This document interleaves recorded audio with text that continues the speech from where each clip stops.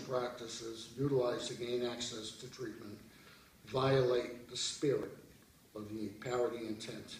Certainly, this was not the legislature's intent. Access should be readily attainable and not filled with impediments at a time when we are confronted with an opiate epidemic. Once again, I'd like to thank the members of the committee for taking the time to come to North Central Massachusetts, hear these concerns and recommendations, and hopefully that we take them seriously and make the necessary decision to improve this system. Any questions? Thank you, Mr. Mayor. I just want to note that we've also been joined by Senator John Keenan. Senator, thank you for coming up here today. In your testimony, you talk